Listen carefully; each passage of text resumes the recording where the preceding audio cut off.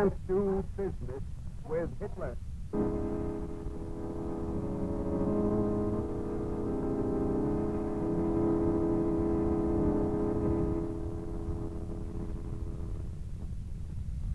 We are now at war. There are but two alternatives, total victory or total defeat. There can be no such thing as a military stalemate that would result in the survival of Hitlerism. That is the opinion of a man who knows. Douglas Miller, for 15 years, commercial attaché to the American Embassy in Berlin. Presenting a radio series entitled, You Can't Do Business with Hitler. Episode 11, Swastikas Over the Equator.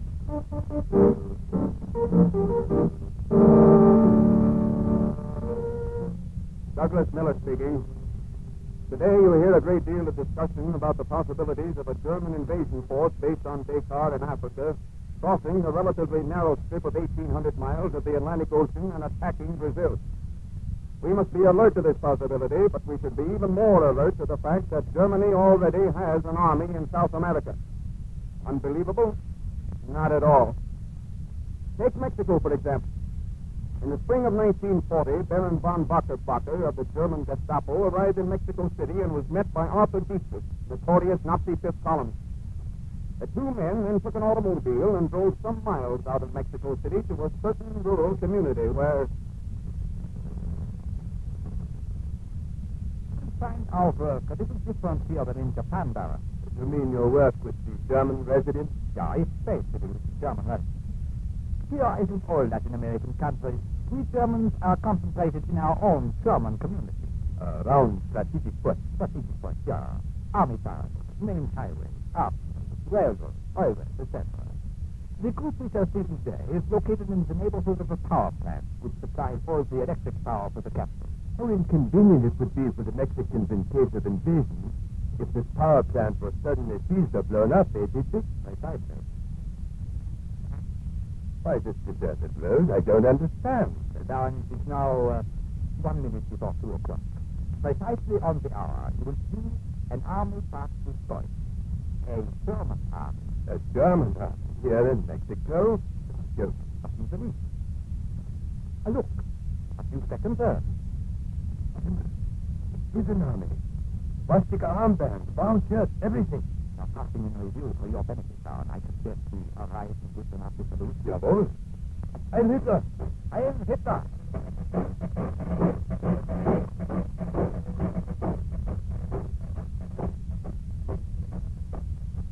Wunderkind.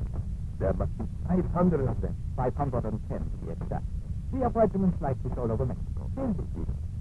How can you display such strength without running into trouble with the authorities?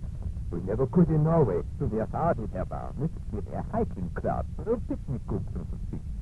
Normally, we don't wear the uniform or swastikas. Not lately, anyway. But you have arms. Yeah, there is no law against hunting, you understand. Therefore, we have a hunting club. Very good. Very good. And who pays for all this? German businessmen here in Mexico. And your headquarters? Schoolhouses. We have our own German school here. Aha. What is the Nazi party called here? The Armed Group for Mexico. But our activities originate with what we call the German Popular Community, a group whose activities are purely social and recreational. Social and recreational? Yeah. You mean like hunting and hiking, eh? Is that a camera slung around your shoulder? Yeah, Baron. That is another of our recreational activities. Amateur photography, we have some marvelous pictures of barracks, railroad terminals, arsenals, gun emplacements, and the like. Just a hobby, you understand? Yes. A hobby. Like hiking clubs and hunting clubs. Marvelous hobby.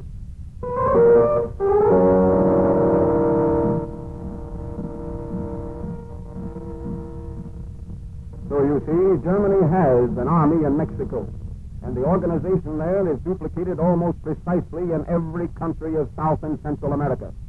You want proof? Read John Gunther's authoritative book, Inside Latin America. See pages 110, 111, and 112. Remember, there are millions of Germans living in South America. They have been there for years. In Brazil alone, there are 830,000 Germans. In the relatively little country of Paraguay, there are at least 18,000. Hitler has already made a number of attempts to seize control of various South American countries, attempts that many times came within a hairbreadth of succeeding. Consider the Nazi Putsch in Bolivia. In July of 1941, a certain letter from Berlin addressed to Ernst Wendler, the German minister of Bolivia, fell into the hands of Bolivian authorities. A young officer in the Bolivian army took the letter to his colonel. Call me? A matter of business, Senor Colonel. May I speak with you? No, of course, Lieutenant. Sit down. Yes, Senor Colonel. This letter, will you read it? Is it addressed to me? No, it fell into your hands quite by accident. It is addressed to Ernst Wendler, the German minister. Who is it from? Major Elias Belmonte, our military attaché in Berlin. No, is it proper to read Well, it? please, Senor Colonel, you must. Very well, then. Let me see. Senor Ernst Wendler, Honorable German Minister to Bolivia. We have received all the maps showing the most favorable sites for landing. Landing? Landing what? Sorcerer, Senor Colonel. Invaders. Oh, ridiculous. Let me read further. See. Everything will be changed when we assume power. We assume power. Who is we? The Nazis? The Nazis? See? Lieutenant, can you vouch for the signature here? I have checked with experts, Senor Colonel. That is Major Belmonte's signature. Incredible. Please continue. The situation is right for revolt. I would like to Brazil, the Palmeiras twice, and take Cochabamba and Santa Cruz, where we have good friends. First, we take Bolivia, and then other countries under Yankee influence. Soon, other nations will follow us, and under the guidance of the supreme leader, we will save the future of South America and start a new era of order and work. Signed, Major Elias Belmonte. Unbelievable. Belmonte, a traitor? What is it authentic, Senor Colonel? I thought you should see it. You did just right, Lieutenant. Hand me that telephone. Yes, Senor Colonel. Hello? Operator. This call is urgent. Connect me with Army headquarters in La Paz.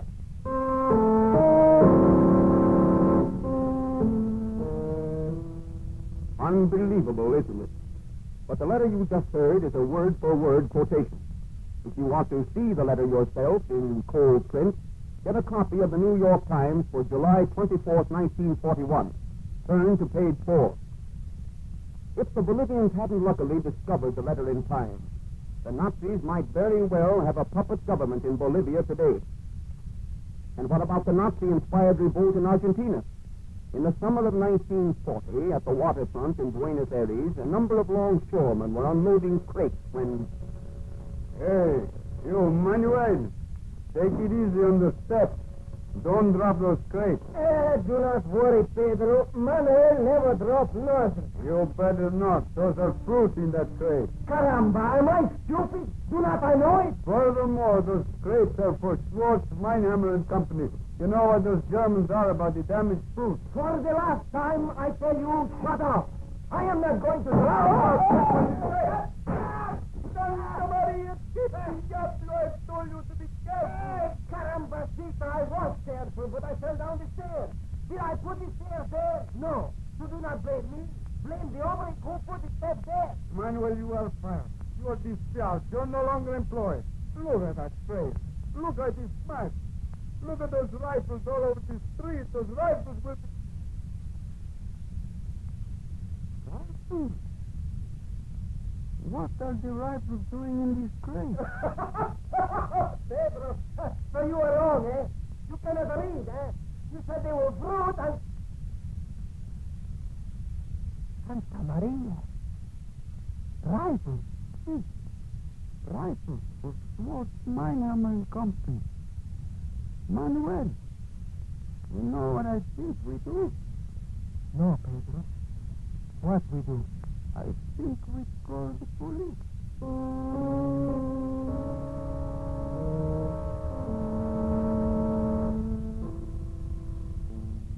Not hard to believe that Germany was smuggling arms into Argentina, is it? But if you want proof, see the New York Times for June 23rd, 1940. So many incidents of this type occurred in Argentina that the Argentina Congress started an investigation of Nazi affairs. At the height of the investigation in September of 1941, The Argentina police and army suddenly swung into action to quell a Nazi-inspired revolt. Nazis were arrested. Airports were seized by government forces as a protective measure. The German ambassador, von Thurman, was accused of fostering the revolt. Argentinian reporters interviewed him at the German embassy. Why will you not answer my question? Please, gentlemen, one at a time. Senor Thurman, is it true that there are some 60,000 German stormtroopers in Brazil? Of course, that's just ridiculous. What about the evidence collected by the government, Senor Thurman? The evidence consists only of false. Is it true, Senor Thurman, that the German embassy offered bribes to officers of the Argentina army?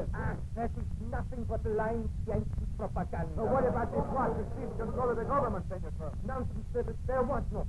How about the charge that your embassy spends 10 times as much money in Argentina as does the United States embassy? An absolute lie. But that's a fact easily proven.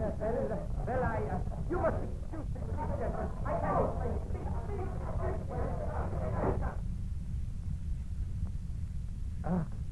What an order. Hey, come on here. Get our bags back. Something tells me we won't be staying much longer in Argentina.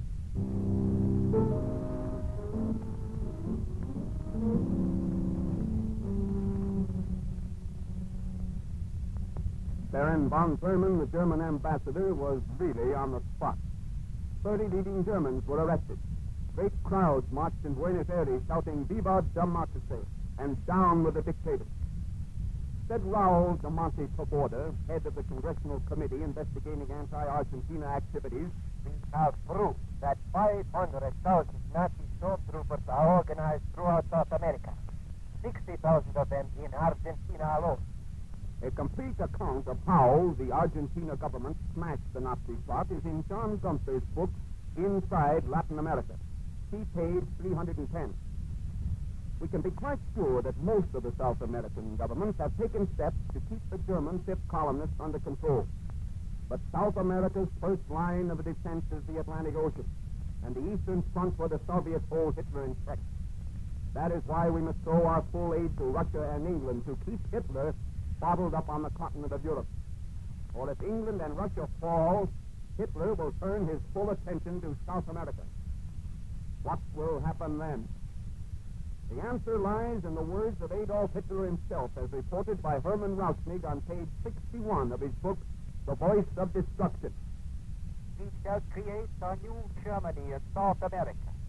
That continent calls for a capable master. With the treasures of its soil, Germany will be rich and great. There we shall find everything we need. You can't do business with Hitler.